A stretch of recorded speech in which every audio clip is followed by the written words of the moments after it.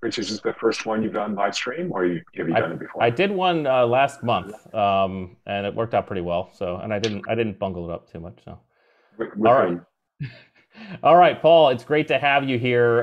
Hello, audience. This is Rich Davini, and I'm here today with Paul Zach.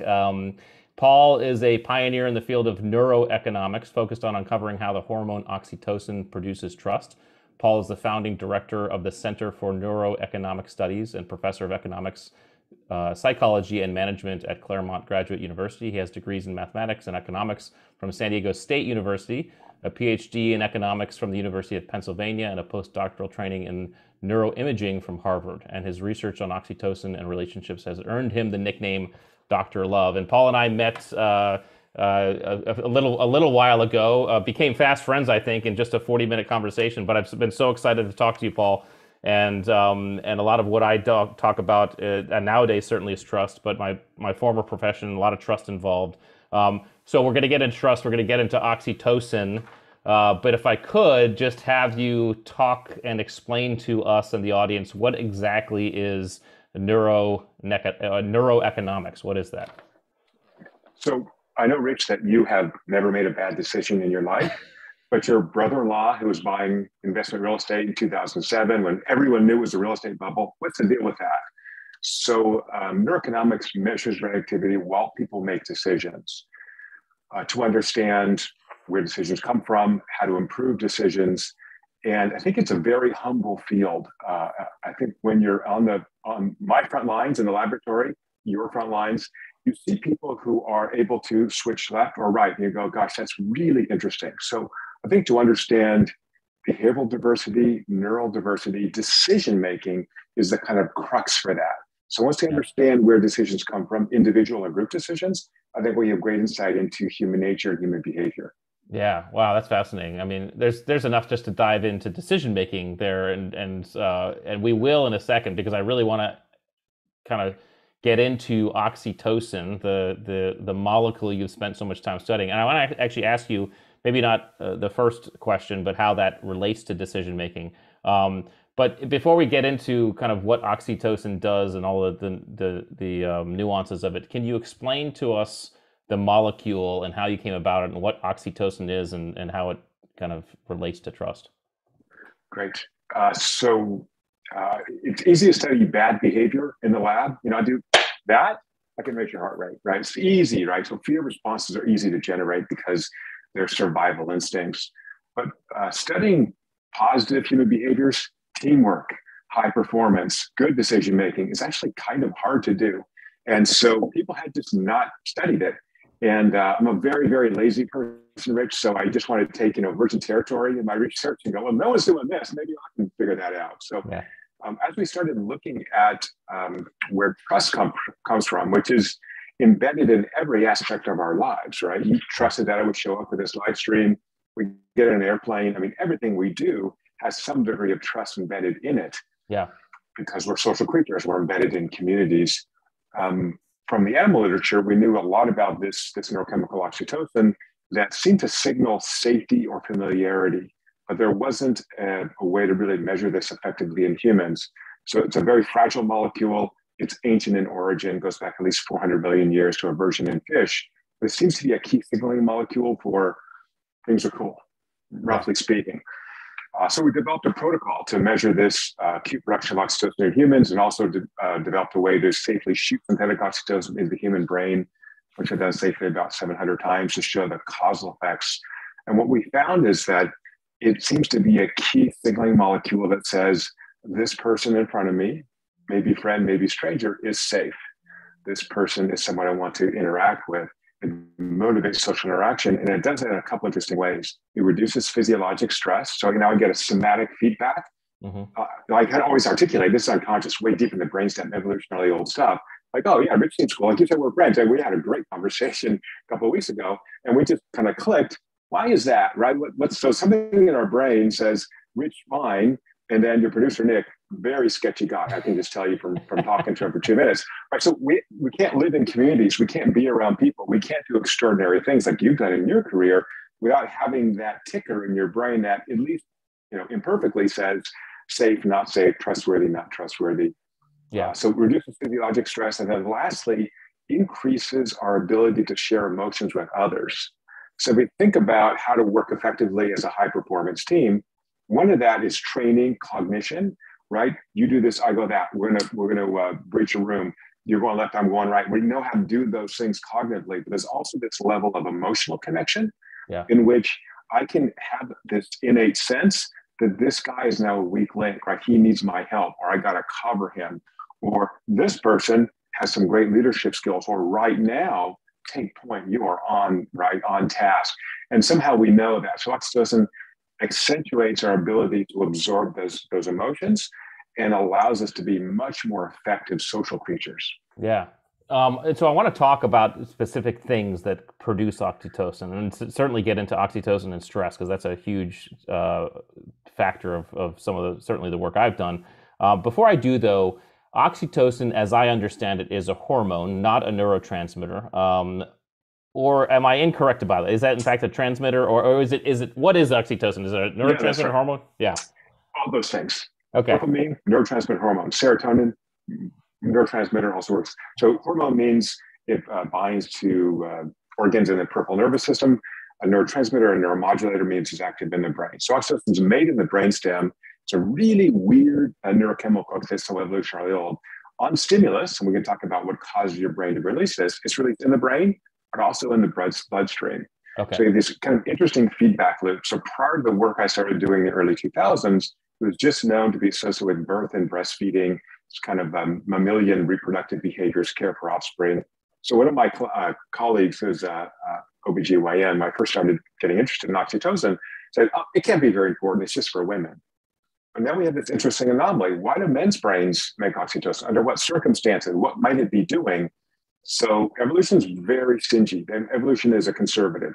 It does not want to produce some energy-producing neurochemicals it doesn't need, so it reuses them. So in the brain, the oxytocin is called a neuromodulator. So it basically modulates the activity of larger circuits and other neurochemicals. So we're really talking about oxytocin in the brain as a neurochemical. Even though it has those, for example, relaxing effects in the peripheral nervous system, the behavioral effects come from the brain. Again, how do we know that? I can shoot it up your nose into your brain, and I can see these effects occur. Where if I give it to you peripherally, say with an IV, I don't see those behavioral effects. I'm sorry, that was too much of an explanation. No, I love it. Yeah. What we're talking about here is now interaction. So you say, what promotes or inhibits its release? And that's where things get really interesting, particularly for the work you've done in your book. Because your brain's so lazy, takes 20% roughly of your calories to run this little 3-pound organ in your head, super high overhead. The brain just wants to kind of idle most of the time.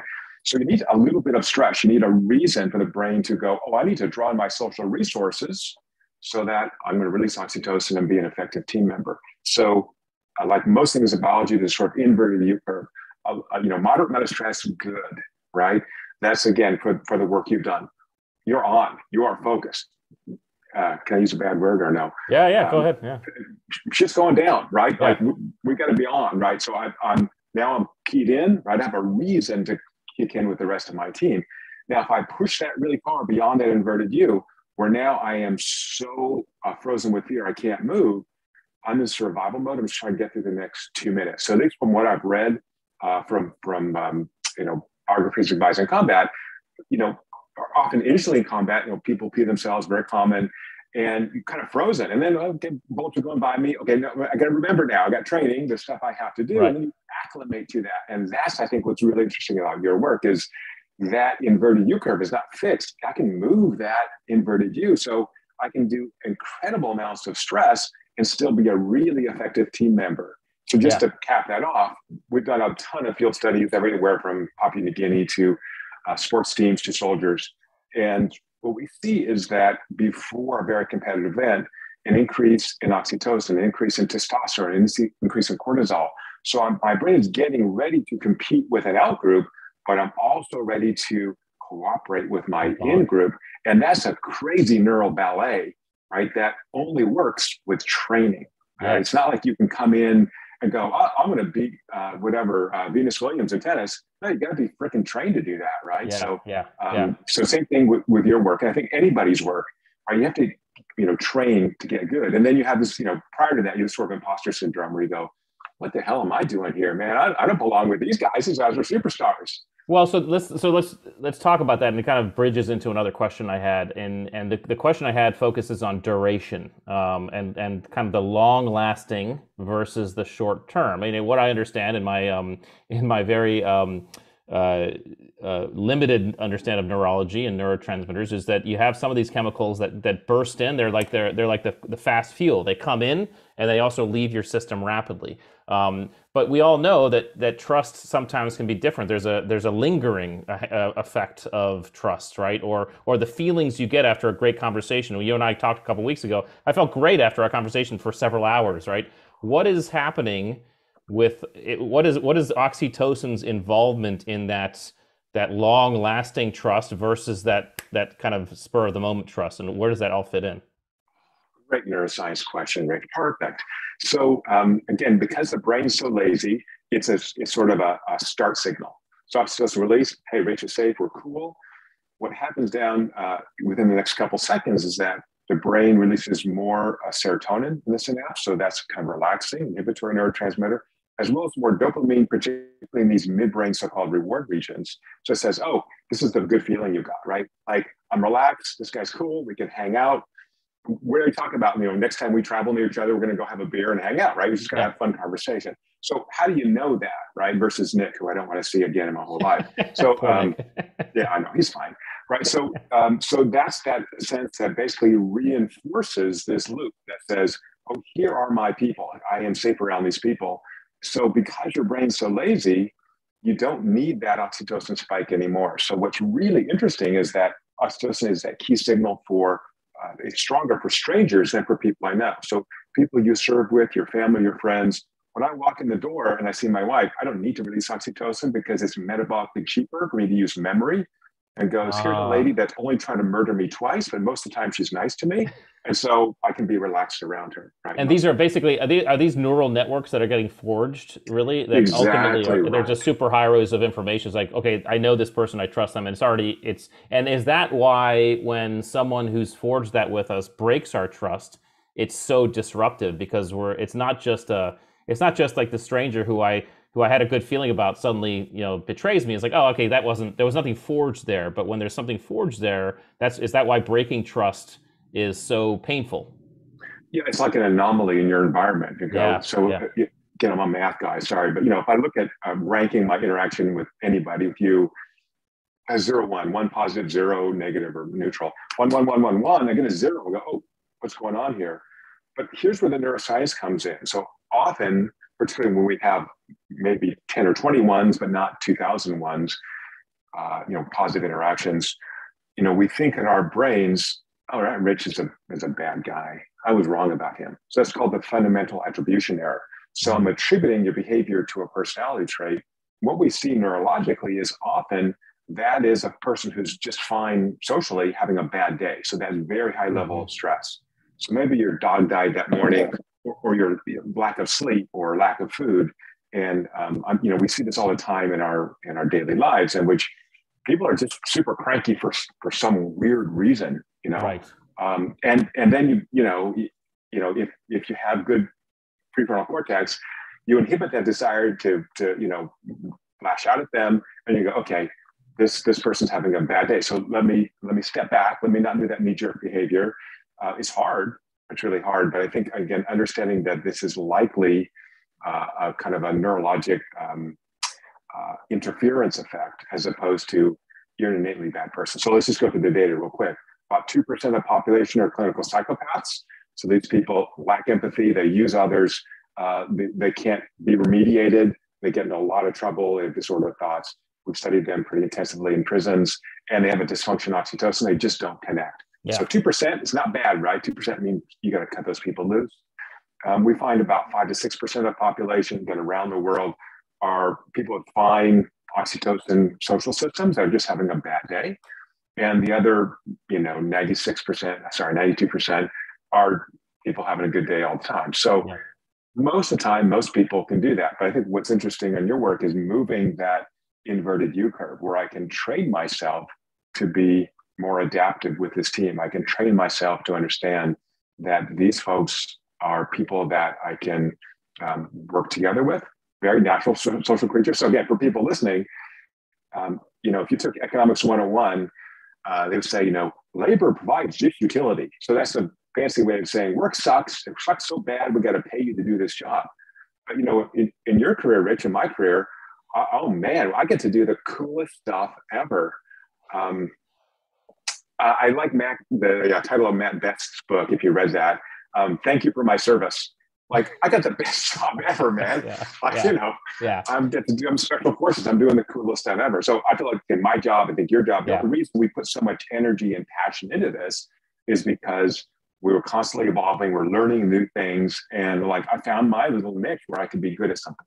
So with there's people a couple that can help me. With people going to help me. And so there's a couple aspects, and I want to dive into one of those. But the first aspect is, especially in professions like mine, where it's you got a tight group of people, we're doing something, that's risky, but there's some performance and competency inside of that helps build trust. In other words, I can lean on my teammate because I know he is going to do what he needs to do so that we all persevere, we all survive. And that's could be inside of very stressful events. But if I back that up to basically SEAL training, which sucks, right? That's like it's just, there's no other way to put it. It just sucks.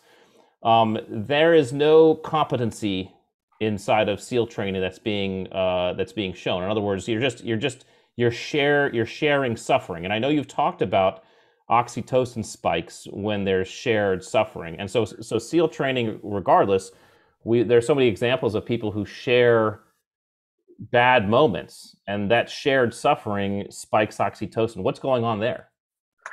Yeah, so shared suffering together and synchronization of behaviors is a key way to stimulate the brain to make oxytocin. So again, you're not carrying the log by yourself, you're carrying it with six other guys, right? So, all right, that's important. You're learning to carry that boat together. Again, you never do this, in combat. It's to show that when things get really stressful, right, you can still perform. So it's giving you that confidence in the people around you and confidence in yourself that you can do this thing. So again, for listeners, who are not in the military or have regular jobs, the stress is important. So I used to think, Rich, like, these companies that would have, we're going to go whitewater rafting. I'm like, what a waste of time and money. But if you think about it, that's a stressor in which you have to work together. That's a way to build those social bonds. So one application of this is, as we are transitioning slowly to people coming back to the office, first of all, different levels of anxiety. So some people are going to be more comfortable, some people are going to be less. That's normal variation. So if you're a business leader, don't freak out about that, number one. But number two, have that bonding opportunity, right? So we're the early adopters into the return to the office system. So show up. It's slightly higher risk of infection, not super high probably. So be safe, but now we're the pioneers and we get to have this bonding experience. And so creating that stress, a big client project you've got to get due, even travel. I was thinking international travel, like the people I've worked longest with, I've traveled around the world with, and you're tired and hungry. And then, man, these people still perform. And you're like, oh, well, that's pretty impressive. Yeah. So there is a distinct difference between shared risk and shared suffering. They could be together, right? But what we're saying and what you're saying is really, it's all about the behaviors. You're doing something with other people and behaving in a way that is consistent with each other, and that's what's building that oxytocin. Whether it be I'm jumping out of a plane with a bunch of people at 20,000 feet, shared risk, or I'm freezing in the surf zone with a bunch of people, shared suffering. It's kind of that same behavior thing. Exactly right. And so I think, we certainly hear about snowflakes and all that who want to avoid any kind of stress. It's not good. It's not good for your health. It's not good for your immune system. It's not good for your psychology. Moderate stressors that you can overcome is so valuable. So short story. So I took my daughter, probably 11 or 12 at the time, skiing for the first time, snow skiing. We're beach people, so it was kind of a new thing. And, bunny slopes. And then finally, okay, we're going to try the intermediate slope. End of the day, it's getting a little bit icy. And what happens? She goes down, she falls a couple of times, scrapes her knuckles are bleeding, and she's crying. She doesn't want to do it. I said, okay, you got to do it one more time, then we can go home. One more time. And then what happened, right? She went down, she killed it. Right. Now she likes skiing, right? So again, it's that, like, I can't do this thing. Oh, now I've done this thing. But look, you had a mentor, you had a coach, you had someone who was more experienced that said, no, you can do this. I'm going to stand there with you. Whole different ball game. And if you're by yourself, you're like, oh, screw this, man. I'm bleeding. I should go home.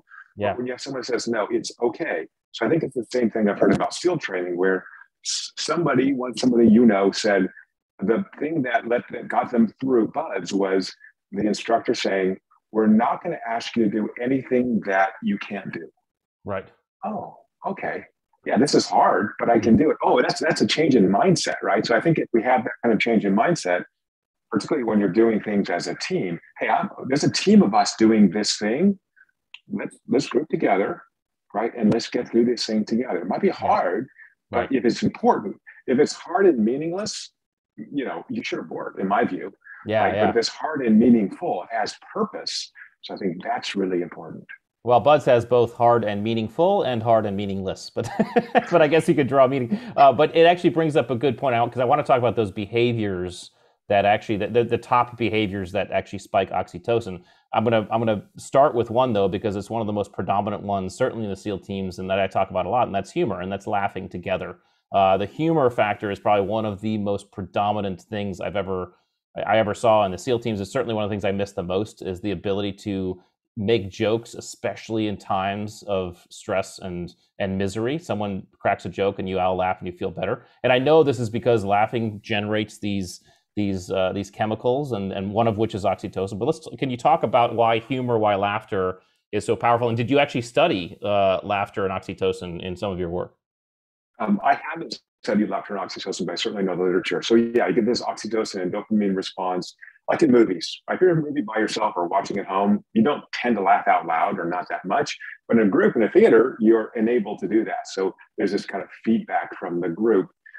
So yeah, big stress reliever, and particular teasing, right? So if I know you well enough, right, I can begin to tease you about your weirdo looking earlobes. I'm just making this up. Your earlobes are fine, but right. So if you can start doing that, and we really know each other. Like teasing people, it has to be some truth. If you tease people you don't know, it's just mean. Yes. But if you know people, right? So it's a kind of humor sometimes that happens under stressful situations in which, I think that the time together and stress together are very important. So the more time I can spend with you, particularly if we're doing something, particularly for active people like us, then I get to know you more and more and more in all kinds of different situations, some stressful, some not stressful. And I think that's, really important. So humor is there. The other thing is touch, and we've talked about this, right? So one thing you see in the military is high levels of trust. I was at West Point many years ago, giving some lectures, and all these guys are poking me and grabbing me, and so we certainly have studied touch as a way to really touch, an appropriate touch, obviously. Yeah. And if I say, like, what the hell's going on? They say, oh, they trained us to do this. If we need to convey information, I'm going to break the space barrier and I'm going to grab you physically. So I'm getting somatic feedback. We have to do this thing now. Okay, good. You got my attention, right? I'm in, I'm on, right? This is going to go. So again, that's a kind of different story, but touching, hugging, that it's a very bonding experience. And I think some people sometimes don't realize in the military how much touch is important. Right. Well, it can be detrimental for someone coming out of the military who jumps into a civilian role and starts breaking space and getting in people's faces, and they don't understand what that means. But it's an interesting thing you bring up. I remember my wife. When I met my wife, I was already a SEAL. She didn't know really anything about SEALs. Her only experience was the movie The Abyss, and in that movie, all the SEALs go crazy. But I remember as she started meeting my friends and meeting more SEALs, she said at one point, she said, "You guys are the most huggy people I've ever seen." Because we were always like, whenever we saw each other, we'd hug each other and all that stuff. The bro hugs and things like that. And what I realized in reading your work and seeing this is one of the key ways that you see these bonding things. Even when we see athletes slap each other on the ass or pat each other, these are all I guess cues where you're generating that oxytocin exchange, correct?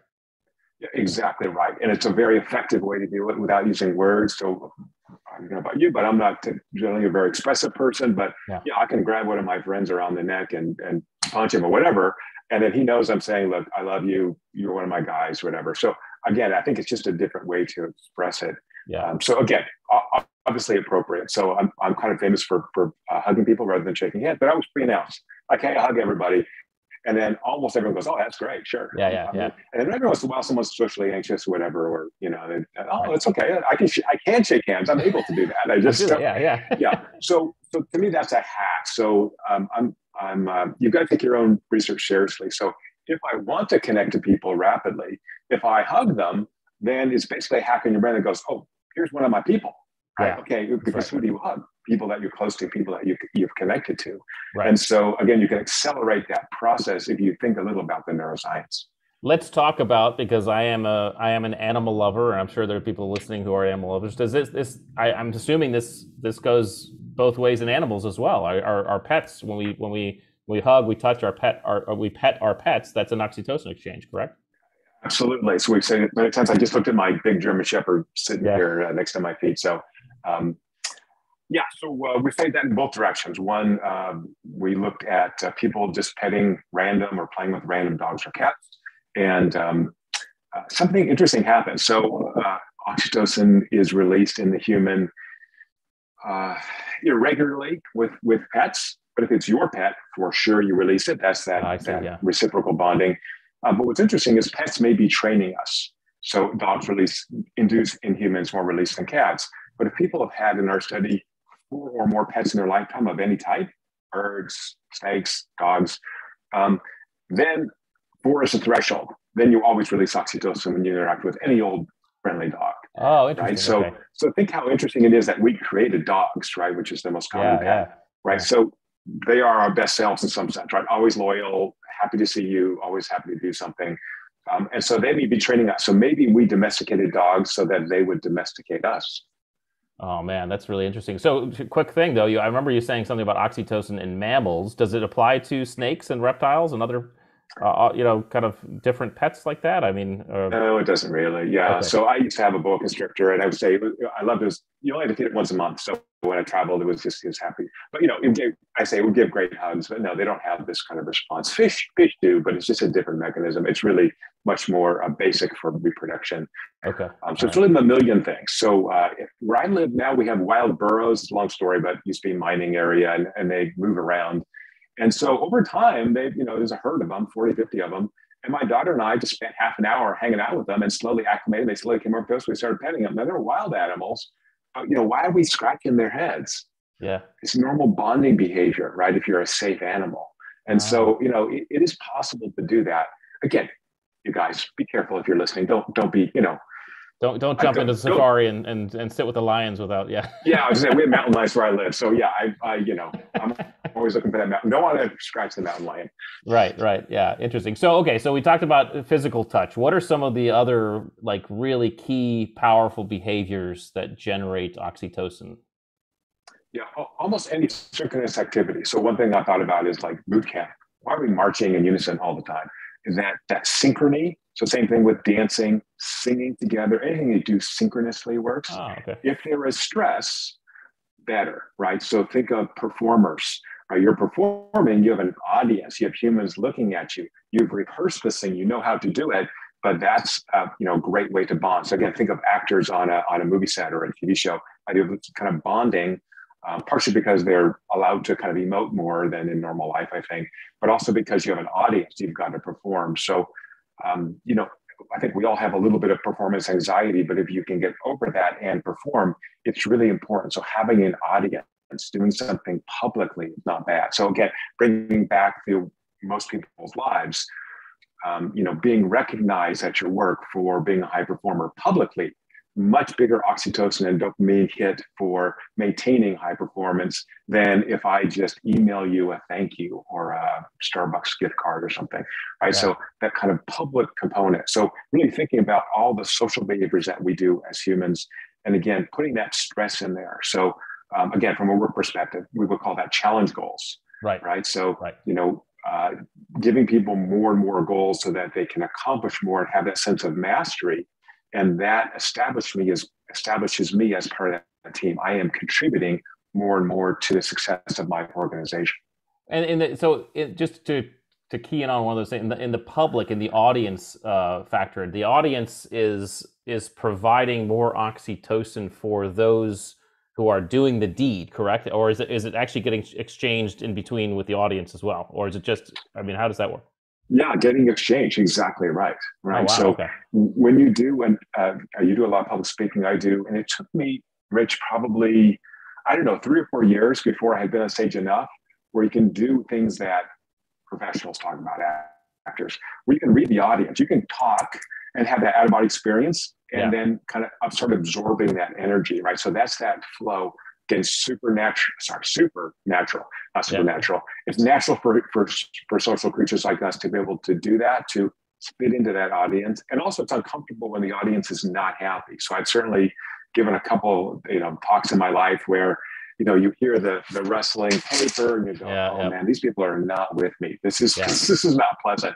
But, bombing, as a comedian would say, is also a learning experience, but also means you need to pivot, right? So now we're back to, what does my group of people want me to do? Even if I'm the only one on stage, they want me to be successful. So when I spoke at TED, the nicest thing that the TED curator said to me before I went on stage was, because I was so nervous. Oh my God, super nervous. Because it's going to go online and dozens of people will see it or love it or hate it. He said, everyone in the audience wants you to be successful.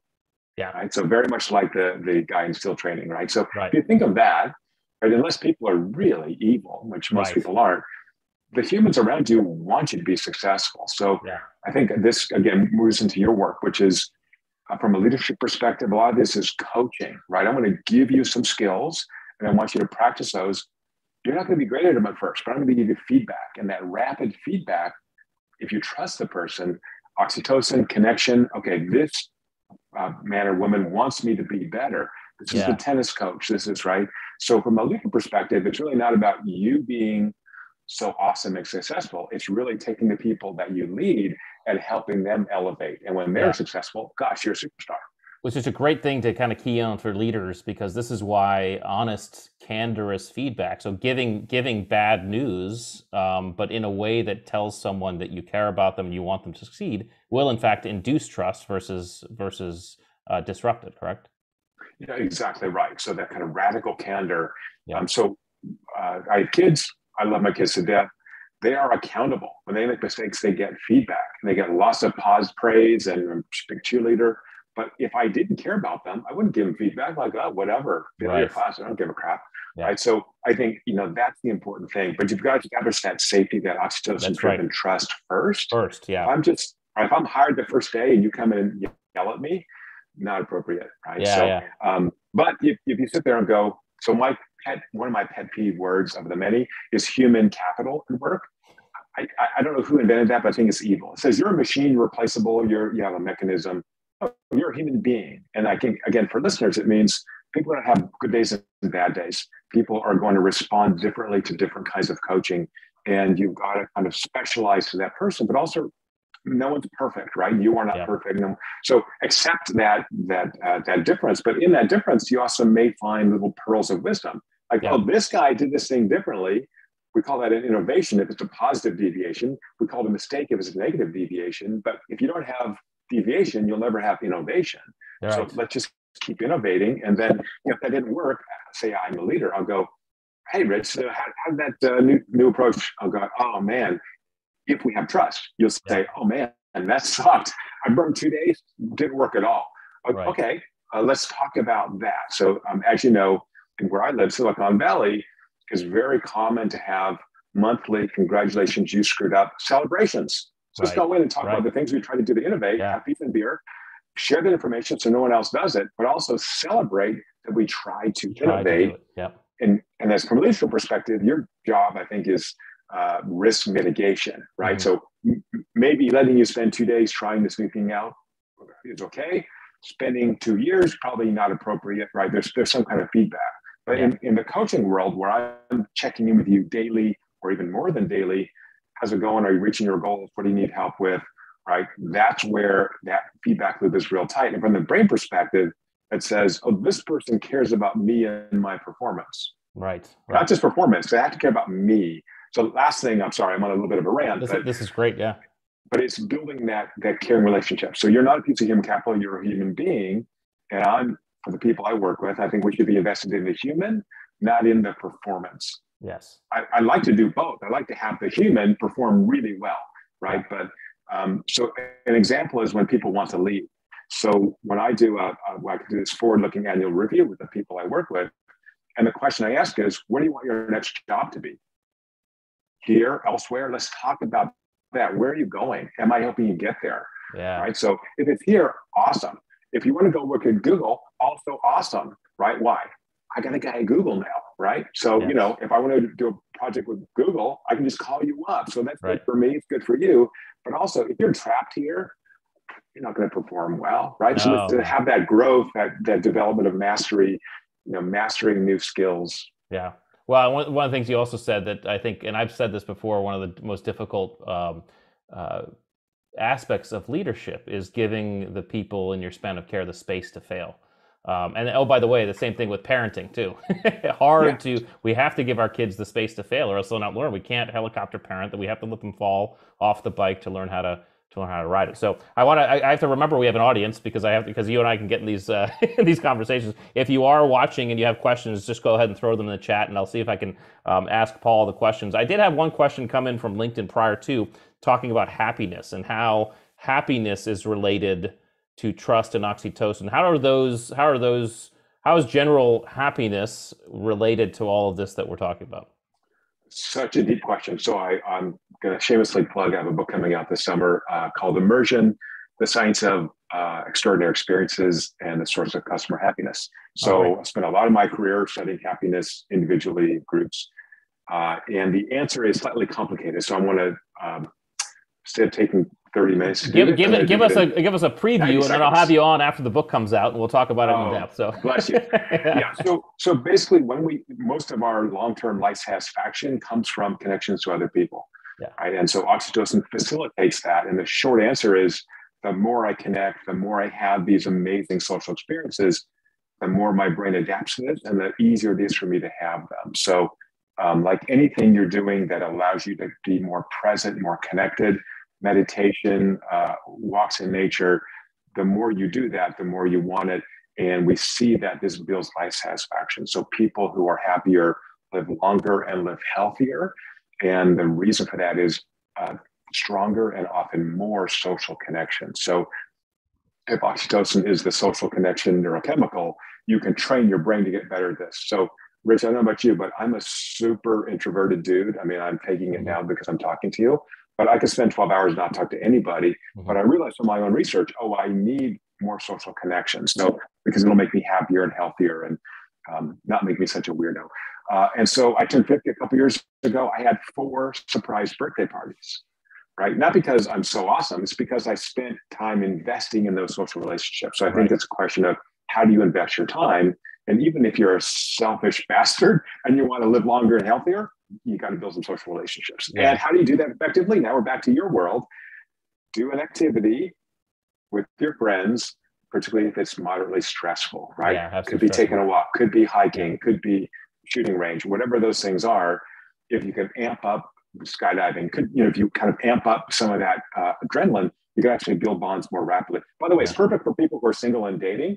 So if you want to have the world's, first date count for 10 dates, take a helicopter ride at sunset, go skydiving or rock climbing, do something that's actually active, physical, and a little bit scary.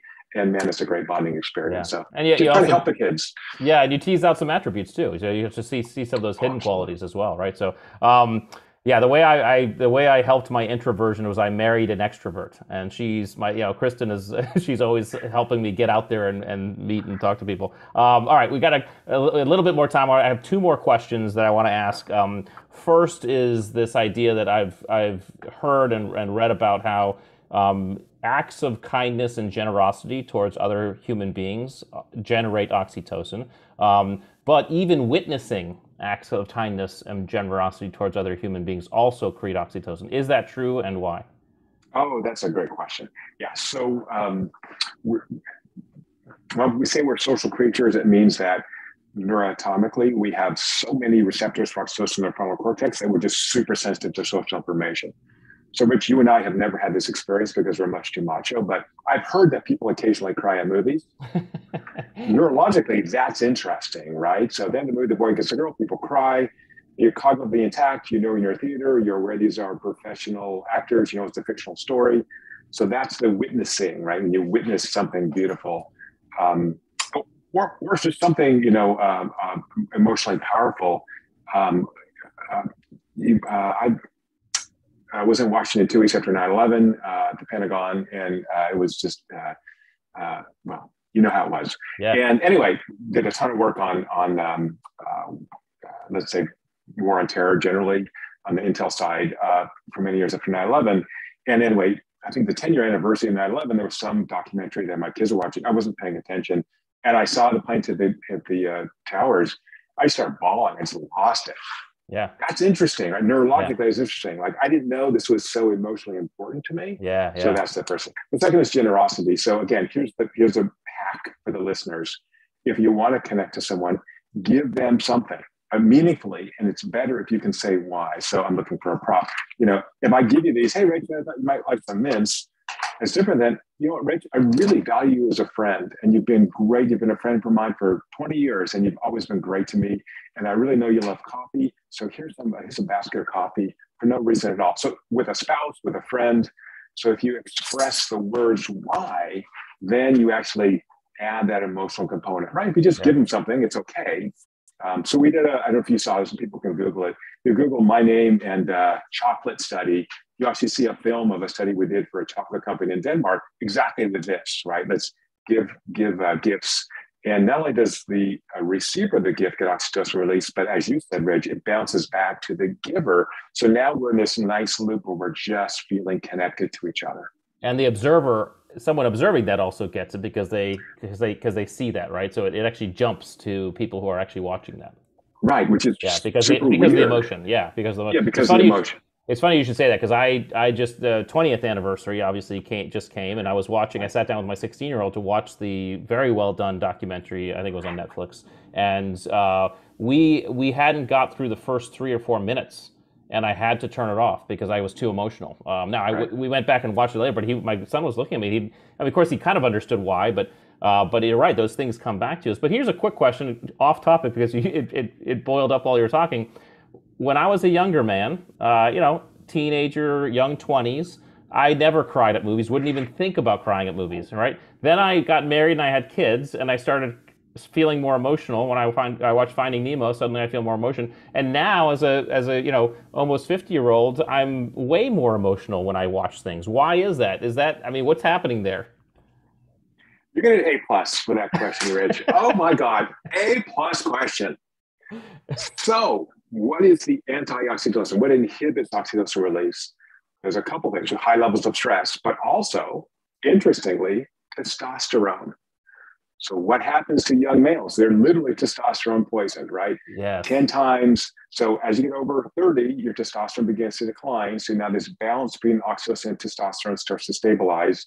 When you have children, your testosterone goes lower, which allows more bonding to them, which evolutionarily makes sense. I don't have any data for this, but in my experiences, if you have little girl children like me and you pick out dresses every day, your testosterone goes to zero. You become a big girly man. So that may only be me, right? So it's okay. As we age, we have more opportunity to connect, right? And in studies that we've done in my lab, we administer testosterone or placebo to men, so essentially creating alpha males. We find these alpha males are overconfident. They are self-interested as opposed to other interested. They take way more risk, right? So all these things are sort of classically associated with young males. So I think what's interesting about military training in general, but SEAL training in particular, is it's breaking down this all about me, right? And it's now all about us, right? I'm putting you in this unit, and I've got to break that down hard, because when you're a 20-year-old, 19-year-old, 18-year-old, you are just full of energy. And testosterone, by the way, is the freaking wonder drug, man. So I have this weird ethical thing that when we do drug studies, I take the drug myself, so I can say to participants, we have ethics approval, and I took this drug for 2 weeks. Right. You got a lot of energy. So again, Don't abuse. It's a scheduled drug. Don't abuse it, you guys. But it's very, very powerful in terms of your ability to really focus and not need sleep to have high energy. Yeah. And so this is the teenage boy stuff. So again, there are ways to modulate that besides being in the military, but it's sports, for example, is a great way to do that. But that focus, that ability to just do this. Rich, I have a question for you. So I actually told my kids recently, my kids never saw me cry either after the 9/11. They're like, we've never seen you cry. What's happening? Yeah. What's wrong with you? I realized that, knowing now how hard it was for me to go through 5 years of graduate school to get a PhD, I would never do it again. Emotionally hard. I wasn't sleeping. I lost weight. The whole thing was just absolutely stressful. Knowing now, looking back at your younger self, would you have still gone through SEAL training, been a SEAL? Oh, 100%. Yeah, I would go Okay. through. I would go through again. I would love to go through buds again, just to see what it feels like, and just to get the feelings again. I just know my body wouldn't keep up. Right. But it's because you find and you recognize, certainly after the fact, you recognize those moments. And I think even after 20 years in the SEAL teams and having gone combat and stuff, you actually become much more adept at finding humor and finding ways to hack into good feelings even in misery, finding the Mm. funny in the miserable.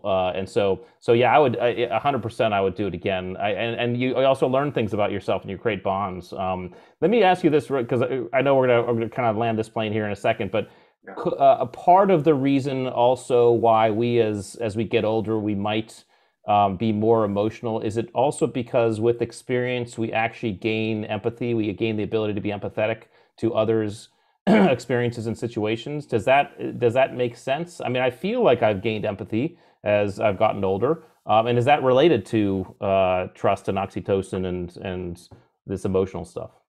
Really good question. I wish the easy answer was yes. It's complicated. So I think part of the thing we see in younger people, teenage, is that the area in the brain that allows us to process information and make good decisions, the prefrontal cortex, is actually not fully wired up until people are around 30, Right. right? So that's why I think for young people, we need guides. We need opportunities to fail in a safe space. We need a chance to grow because we're still impulsive. So women mature a little faster than men neurologically, not surprisingly. So once you have this prefrontal cortex, which primarily is inhibitory for these kind of knee-jerk responses, our brain is now a little more integrated, if you will. And so now Hmm. I can understand others more effectively. So it doesn't seem to be a real oxytocin effect, although that kind of tolerance for weirdness. We're all weird. I mean, neurologically, behaviorally, we're all weird. So, but once you have been around enough weird people, it doesn't seem to bother you anymore, right? So really, I think it's this prefrontal cortex ability, and then just having been on the planet long enough, where you go, Yeah. things happen. It's okay, right? And Right. again, a small subset of things I need to really worry about. But gosh, how blessed are we to be on this planet? Have these great lives, walk in nature, have people that care about us. Oh my gosh, that's Yeah. actually amazing. And so, you can appreciate that when you're in your 50s, like we are, but when you're 18, hell no, Yeah. it's all about No, we me. don't. So that's okay. So people evolve, and I think we should give people the space to do that, and even facilitate it if we can. Yeah, yeah. No, that's fantastic. All right. Well, we have gone now 47 minutes or so. We could go for a long time. We're going to do this again. So that'll be a certain. I want to just thank you for being here, and thank you for giving us all that all of your knowledge, and not all of it, certainly a taste of it. And to my audience, look up everything Paul Zak. There's a great TED talk on morality. He has a bunch of the chocolate experiment, and then of course his books, Trust Factor. And we're looking forward to your new book too. So look up Paul and his work. And Paul, I will look forward to the next time we can talk. But thanks for being on today. Absolutely, Rich. Yes.